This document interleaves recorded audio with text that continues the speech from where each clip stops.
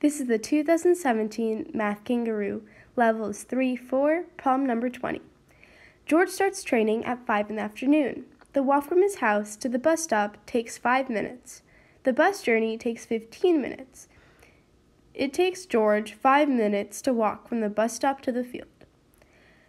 The bus arrives to his stop every 10 minutes from 6 in the morning. At what time at the latest does George have to leave his house to arrive at the field exactly on time? A. 4:35, B. 4:45, C. 3:10, D. 4 o'clock, or E. 2:35. Let's do this problem by working backwards. He must be at the field at 5 o'clock. Because it takes him 5 minutes to get from the bus stop to the field, he must be at the bus stop at 4:55. The bus ride takes 15 minutes, so he must be at the bus stop near his house 15 minutes before 4:55, or at 4:40.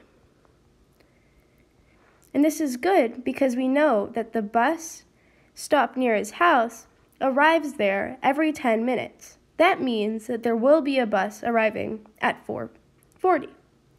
Now, it takes him 5 minutes to get from the bus stop to his house. So he must leave his house at 4:35. This is answer choice